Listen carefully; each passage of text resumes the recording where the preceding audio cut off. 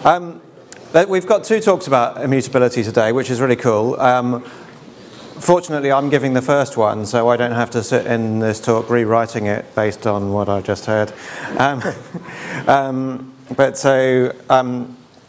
Yeah, I think immutability is a really interesting subject, and I'm going to talk a bit about why I found it interesting and why we don't use it as much as we kind of dream about using it. I'm Justin Cormac. I'm an engineer at Docker in Cambridge. That's Cambridge. It's a science village in the middle of England. And I work on operating systems and LinuxKit containers and container security and all the kind of low layer of the stack, really. I've always been a kind of low layer of the stack type person. And some history about immutability, really. At the beginning of config management, I think there was this article by Steve saying really that the baseline of what you want to do is describe an arbitrary state of the disk, because that's the state of the computer. And that wasn't specifically that it shouldn't change, but it was Netflix who came along and said the kind of the first real thing about immutability, which was that we just want to burn an AMI, we want to run it, and if we want to change it, we're just going to do that again with a different one. And that was the kind of the first real article about this whole idea of immutable infrastructure, and it got people quite excited at the time. I think I remember that. There was a kind of another thread which this quote kind of represents, which was just if you've worked with systems and they've been running for a long time, the state of them gradually kind of decays, bit rot. Config management systems try and keep that in order, but they don't always manage. But obviously, manually managed servers, this is the worst. Someone SSHs in and changes something 5 years ago, and then you don't even know if it's going to restart or whatever. And so again, this idea that if it doesn't change, you know what state it's in. Another kind of more recent thing is the whole idea of application-specific systems, and just not just starting with a general purpose system, but starting with something that's kind of designed for the application you're actually running and is very minimal. And that's a kind of more recent idea that came out of around when people started using containers more. It's like, I just want to run containers. Why am I running all this general purpose OS? Let's do something specific. And so these kind of threads are kind of things that really influenced my kind of thinking about immutability. And the other problem is kind of the problem about doing updates at all. I mean, updating software is kind of hard, and you have to really you have to understand the program you're trying to restart to work out how it should update, what should actually change, what you have to restart. People do write code that can update itself without any downtime. They're mostly Erlang programmers. Occasionally other people try, and it's a kind of heroic effort of keeping connections live and keeping the system live while you swap out the binary that's running underneath it. But most programs, if you want to reconfigure them or change them, you basically have to kind of have some sort of downtime.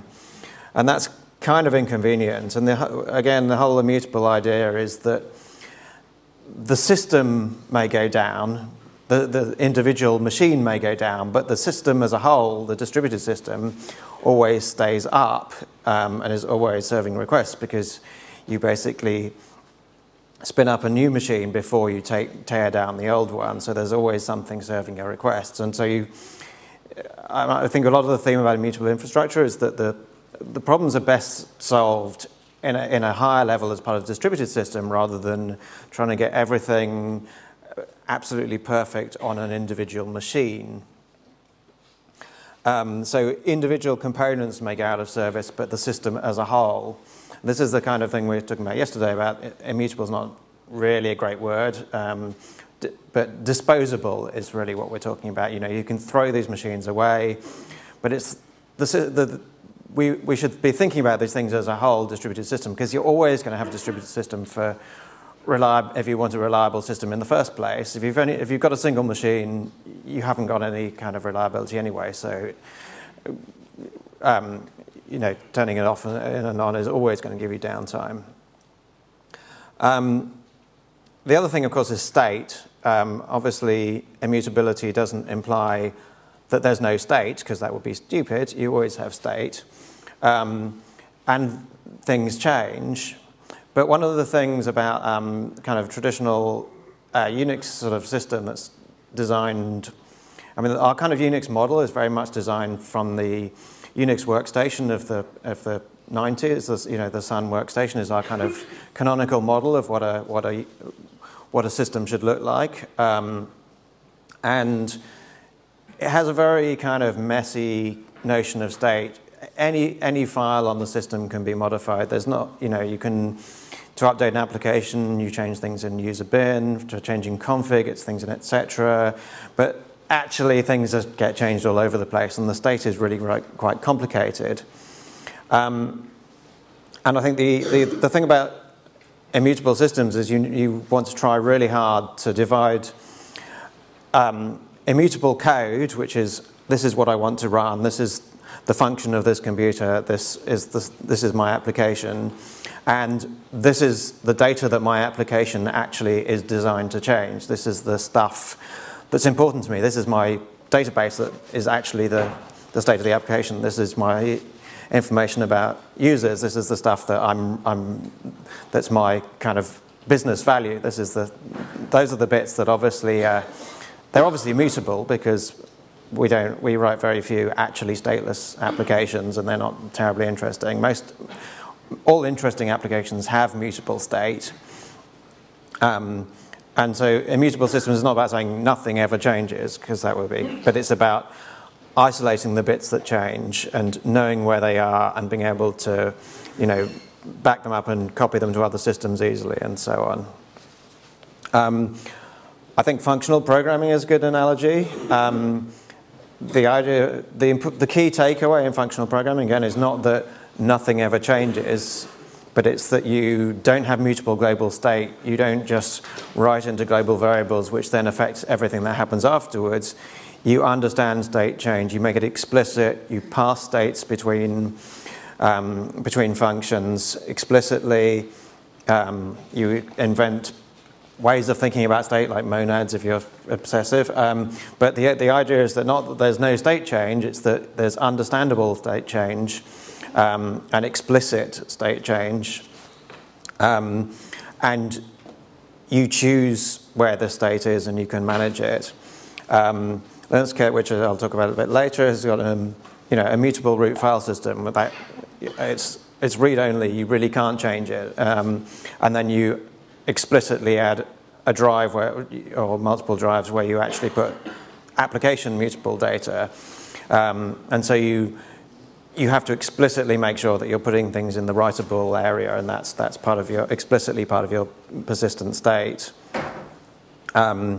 So that makes it kind of more controlled. And I think not changing code is important. Code comes from your version control pipeline. It comes out of your continuous delivery system. Code shouldn't just suddenly be changing in a running system. I work at Docker. We spend a lot of time building things with systems with containers, and somehow we managed to persuade people when we introduced containers, or popularized containers rather, that you shouldn't be updating the state inside your containers. There are people who will run a config management tool inside their container and do system updates, but those people are weird and fortunately extremely uncommon. I think what's interesting is that I think you have an advantage when you introduce a new tool, that you can actually give people new ways of working. and they kind of stick because they learn about containers and they don't think of them. Well, Docker was really careful about that. Actually, LXC was very much the opposite. They've decided that containers were like VMs and you should update them. And Docker became more popular and said you shouldn't do that. And we kind of, I think for most use cases, we kind of won in that way. And I think we managed to get immutability as a way that people think about containers. They haven't noticed that you can update them, and hopefully they never will.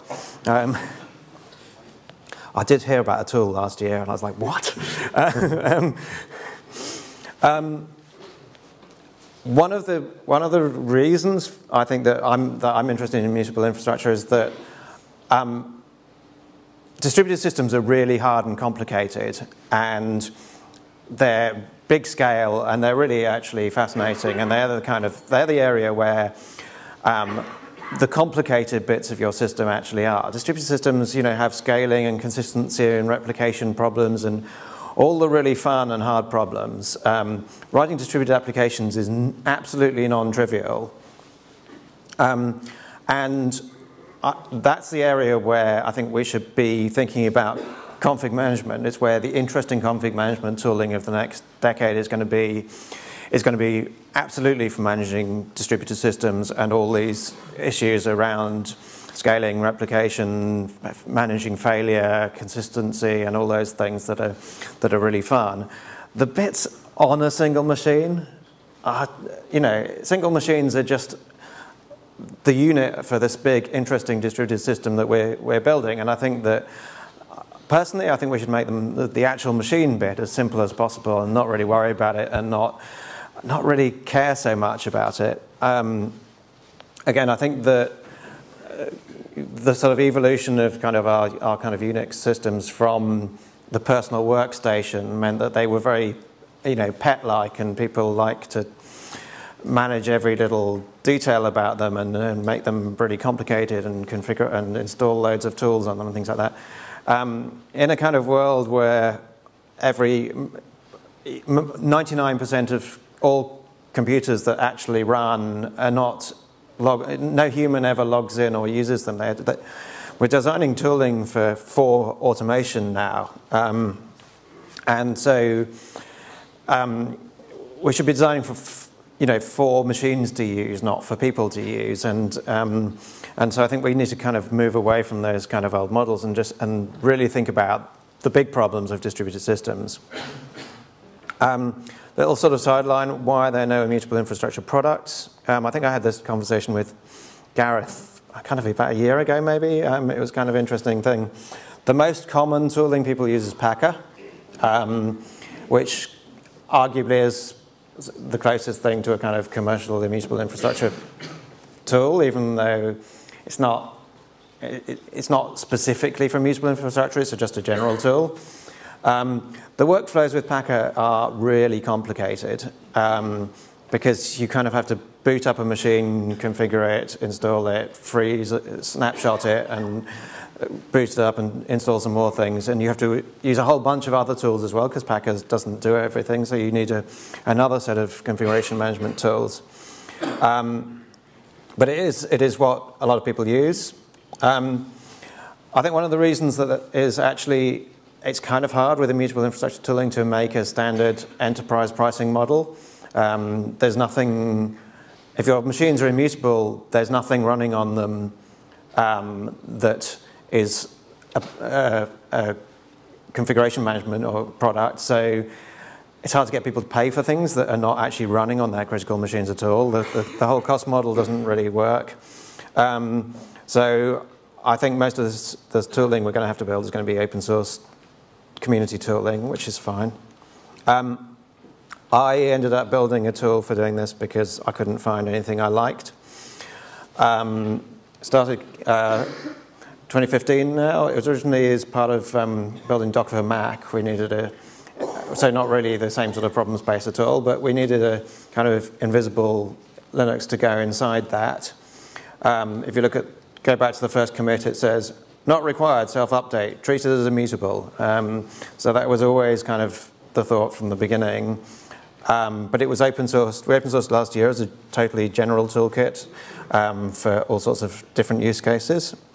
And so it's no longer kind of specifically for the original use cases. It's very much a config management tool, even though people kind of look at it and maybe think it's a sort of Linux distro or something. It's not. In the CNCF tooling landscape, it's very much in there with Puppet and Chef and so on. It's a kind of, as I'll show you a little bit more detail later, but it's really basically a dumb tool to make things out of files and create file systems that then don't change. It uses containers to kind of make this simpler. But it's really built for automation and continuous delivery, and that's kind of the thinking around everything. It's a kind of toolkit, which is where the components and containers, because I kind of like containers and they're kind of convenient way and they're easy to use.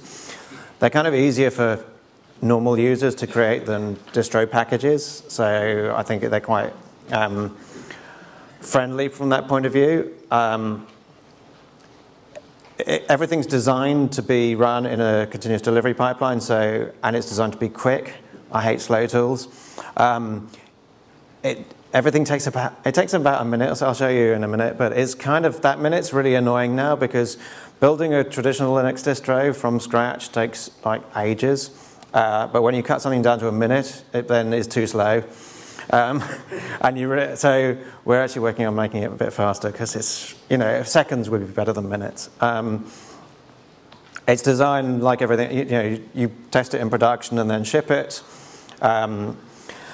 And it's designed to be small and fast generally. I mean, you can make big images, but generally small is good. Small and simple is good. I like simple things. As I said, packages kind of are in the system are containers, and that's the kind of unit of. It's a bigger chunk than a distro package because it includes everything the tooling you need needs to run, so all the libraries and things like that, which has pros and cons. Less sharing, bit of extra waste, as you might have a few more copies of things, but then they can be different versions, easier to test in isolation and easier to reuse in isolation, I think, which makes it kind of simpler. And you can run all the components as with some isolation because they run in containers, which is kind of nice. So you get a bit of extra isolation. In principle, you could run them in VMs as well as separate components. The architecture of LinuxKit is designed to be as simple as possible. It's exactly the same design as the pod in Kubernetes, which is kind of nice, I think.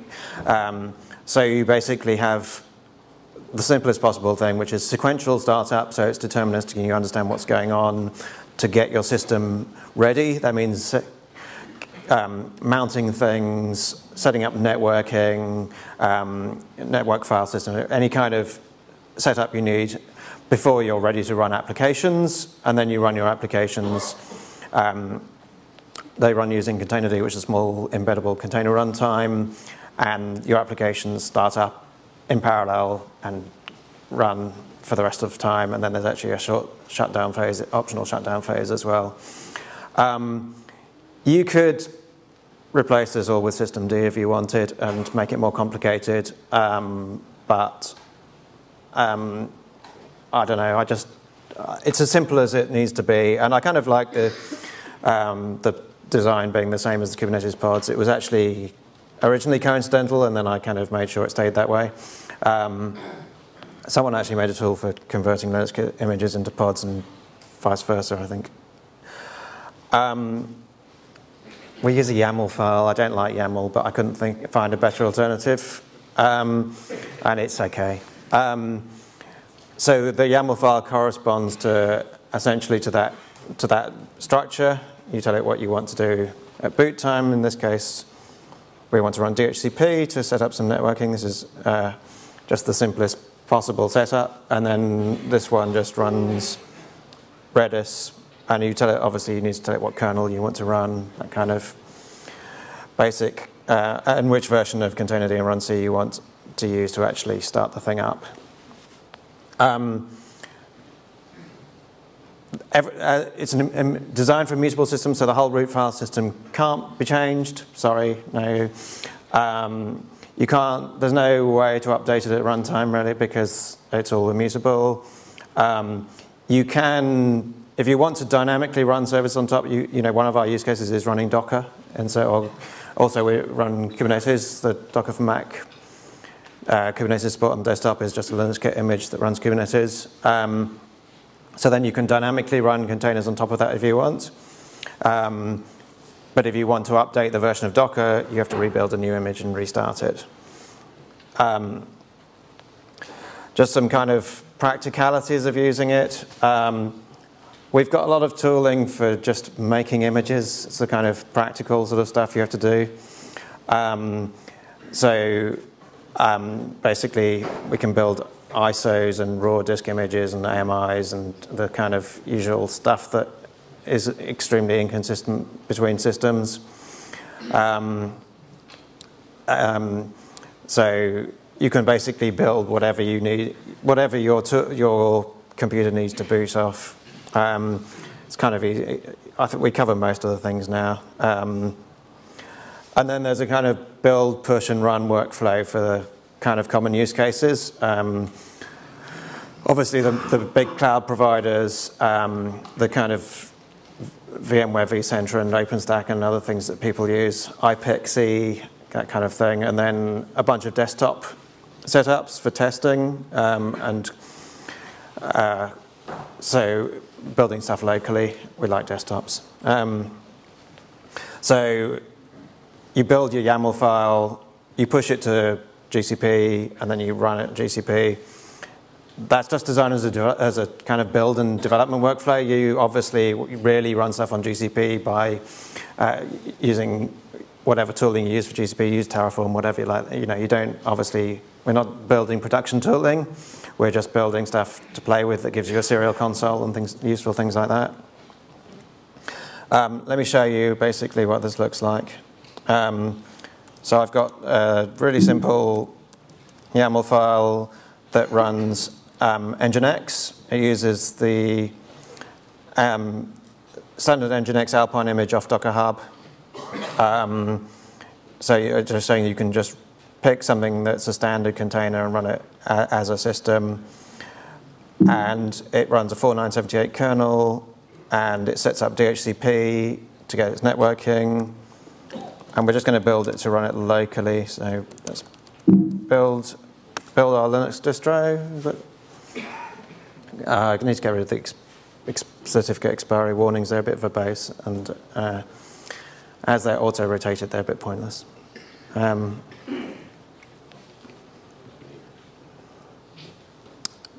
So you see, it's a bit annoyingly slow.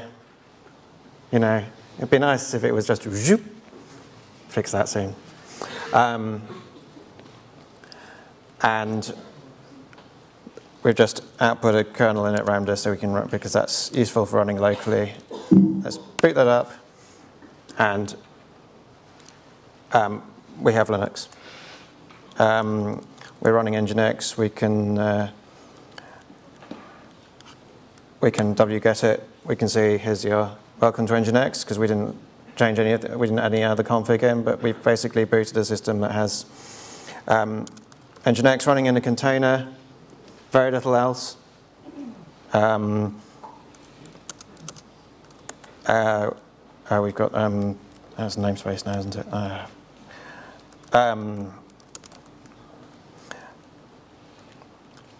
So we can look and see what system services are running. We can see it's Nginx and the random number service are running. And that's, you know, that's basically, and then we can destroy our system because systems are disposable, immutable. You know, you can just create as many as you like, test them. The CI infrastructure for LinuxKit tests like hundreds of systems every time we do a build. It's you know, it's really kind of designed for machines. not people. And I think that's, it's, that machine had a login console, but that's just because it's a demo. You can perfectly well build systems that really don't have any kind of human interaction.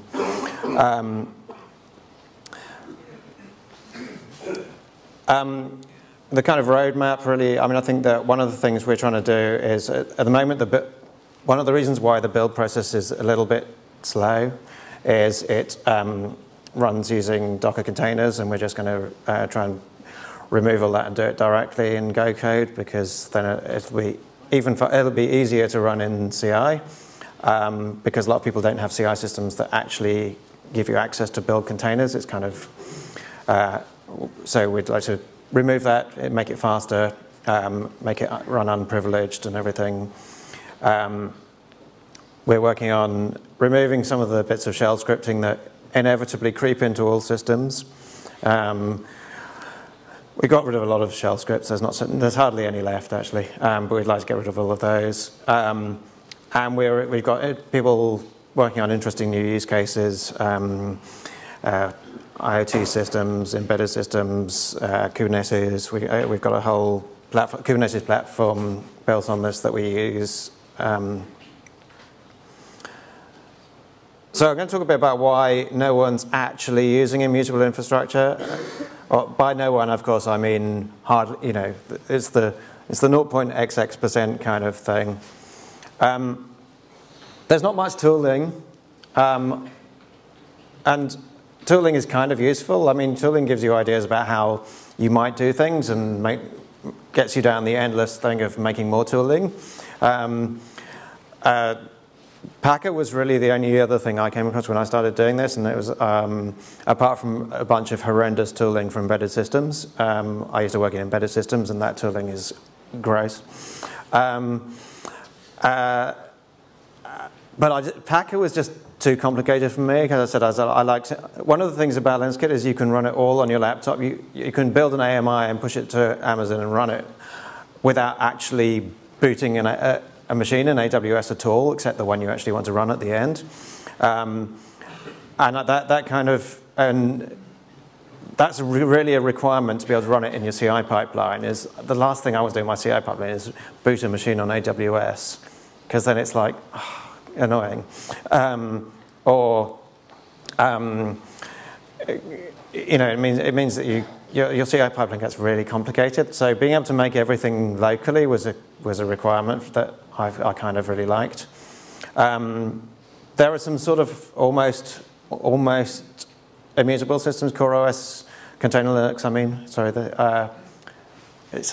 It's hard to remember. They should change that name. It's a very unmemorable name. Is almost immutable, but it's really annoyingly difficult to customize, because it's kind of a weirdly complicated Gen 2 build system that, and I kind of gave up Gen 2 many years ago. I did like it. Then there's the kind of, people aren't using it because they're very wedded to enterprise Linux, because they're enterprises. It's a good name, good marketing name, call it enterprise and people will buy it. There doesn't seem to be much of a, all the kind of enterprise Linux vendors are making simpler but not immutable, but almost, kind of towards that versions, sort of semi-immutable, but they're not really pushing them because they like the money that they get from enterprise Linux. There are some issues at scale I think are kind of important. Netflix are always quoted as these people who use immutable infrastructure. It appears that they don't anymore. Because there are some kind of weirdnesses. So apparently, if you have 10,000 machines on AWS and you decide to reboot them all, you don't get 10,000 machines back in any kind of reasonable timescale, because the cloud is not actually as kind of as elastic and wondrous and everything as they make out. So they're kind of, they like to keep their 10,000 machines most of the time, and not, that's not to say that having this conversation with them that they're happy with any of the other config management tools either. They would, I think when you do things at really big scale, all problems are difficult, and there are no good answers, and everything sucks. And that's obviously important problems from which new innovation comes. You can do the kind of reboot or kexec kind of model where you just, rather than having it, rather than throwing away your AWS instance and starting a new one, just write a new image to it and then reboot it, or just do a kexec and reset the state of the thing. There's a bunch of, CoreOS has that AB update model, which you could use. There's some kind of reasons not to do that. It is more complicated. And it's very hard to know, from a security point of view, it's really nice to know exactly what you're running when you restart based on the MI. There's no real way in something like AWS you can really tell what's on your disk when you're going to reboot and whether it's actually what you think. It's very hard to validate that kind of thing because they don't give you any kind of tooling for that. So I think there are issues at scale, and I think that those are things that need to be worked on. But I think that the immutability is kind of still interesting from this point of view, and that it will kind of help people. But it still requires work. It's not a trivial kind of let's just switch this over. And also I do agree with Adam's statement yesterday that it is absolutely time to do some crazy bullshit with operating systems. I think that I've been kind of, that's what I've been working on for the last many years. I think in different kind of ways, so with unikernels and LinuxKit and things like that. I think there's tooling. Operating systems were, as I said, were designed for people's interactive use and not for being part of a system where they're driven by computers for computers. And I think that so there's these key points of, we're running distributed systems. Think about the system as a whole. Build it out of simpler components that are easier to understand. Build it for automation, and don't kind of keep on with the kind of traditional, way of doing things just because you've always done it like that. Think about why we're doing what we're doing, and how you can make it easier to understand things like state and complexity and your system as a whole. And please give LinuxKit a try. It's really fun to use. Actually, it's like you can make systems really easily. It's quite cool. It's like how Linux should be. Just really, really simple. Build something in a few minutes. Try it out. Throw it away. Use it as a prototyping tool, whatever. Or just borrow our code and use it and make something even better. That would be nice. Thanks.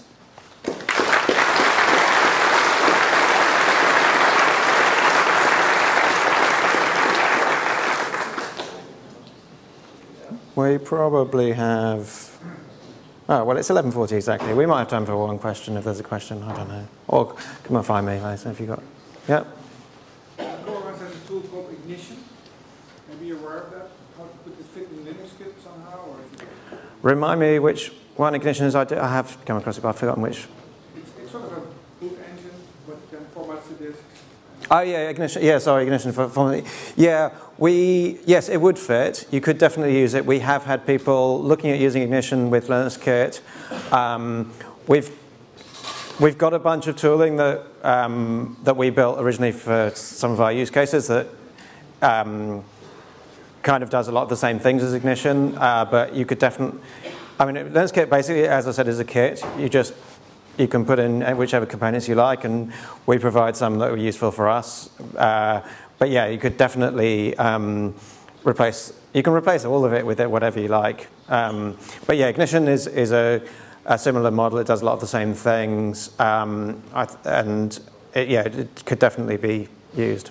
I think a lot of the there was no particularly good reason why we didn't reuse some of the CoreOS components. We could have done, I think, but yeah, there's a lot of kind of overlap in the stuff they did, and yeah, so it's definitely possible. Thank you. Yep. Wouldn't it be possible to treat the virtual EC2 instance and the physical one, and perhaps pixie boot it and have it update when you reboot instead of deploying a new one? Yeah, I mean, you can definitely do that. You can, I mean, you can basically, you know, rewrite the boot disk or run a, yeah, you could run a separate bootloader or something on AWS. Yeah, there's lots of options. I think it's just a question of trying things out and seeing what works. But you could, yeah, you can definitely reuse AWS instances rather than recycling them. It's just that we haven't got a nice integrated bit of tooling for doing that at the moment. But it would be definitely. I mean, I think that it was only kind of recently I was talking to someone at Netflix and I started thinking about this issue in particular because it wasn't something that's immediately obvious. Because at small scale, it works fine just recycling instances, and it's kind of cleaner and neater. But at large scale, it's, yeah, there's got issues. Yeah. So how does this compare to things like previous Jails managers? Because we haven't had something like this for Linux yet, I think.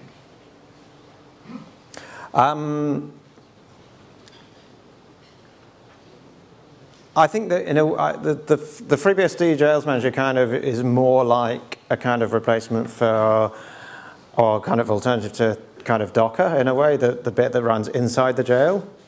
Well, this is kind of the system that kind of runs the system as a whole. I think that I have thought about what LinuxKit would look like on FreeBSD, and I think it's kind of an interesting thing. But I'm also, I've also been trying to prod various people to restart their kind of work on getting Docker to work with FreeBSD again. It's kind of, and I did some work on, little bits of work on the containerd port to FreeBSD and things like that. So we still need some more work, but yeah, I think, yeah, we can talk about that later. But yeah, there's definite possibilities of making something similar for FreeBSD. I think we're kind of out of time because we've got another talk about immutability now, so you can ask your same questions at the end of the next talk.